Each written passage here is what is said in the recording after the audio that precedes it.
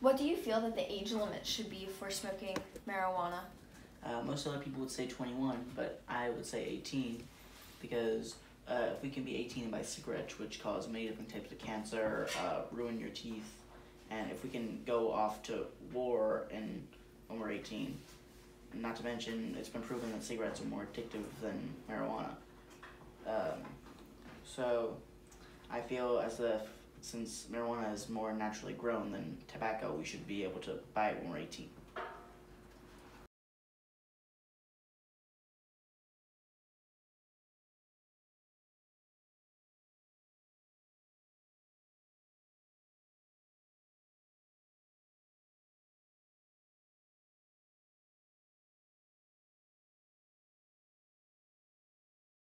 Good evening, I'm Ivy Loy with 420 News. I'm joined here with Dalton Kerstetter. So, how do you feel about the legalization of recreational marijuana? I support it very much. I believe it would cut down on crime because I believe everyone would be a lot more, relaxed. And how do you believe that it'll cut down on crime? I believe that rather than have prisons filled up with people having minor offenses for having small amounts of marijuana, we could focus our time into actually getting actual problems off the street, like rapists and pedophiles and stuff like that. Agreed.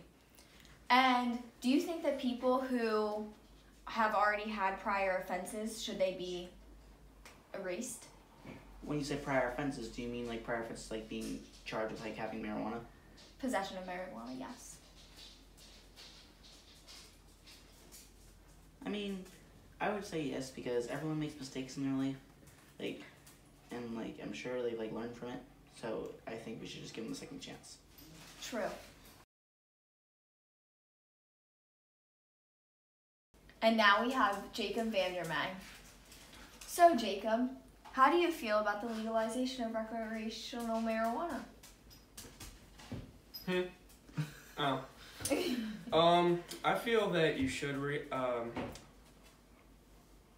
legalize it because, marijuana, it actually has its benefits to a community. If you have a community that's overflowing with opiates, they have these sort of outlets and the demand is high for these strong narcotics, but if marijuana is legalized, you have a much milder narcotic that helps even ease you off those. So it sort of helps hand in hand. It will reduce crime and sort of honestly make the world a better place. Now, if we do decide to legalize marijuana, do you think it should be taxed? I do think it should be taxed because, it's like cigarettes. It has a sin tax on it. So even though you're buying something, it still should be taxed. It can't be taxed federally, but it has to be taxed statewide.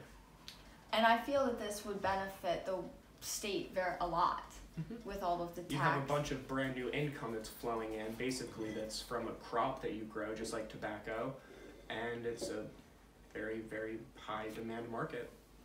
Now, going off of that, do you feel that if we tax it, will it do any help because we have more laborers working on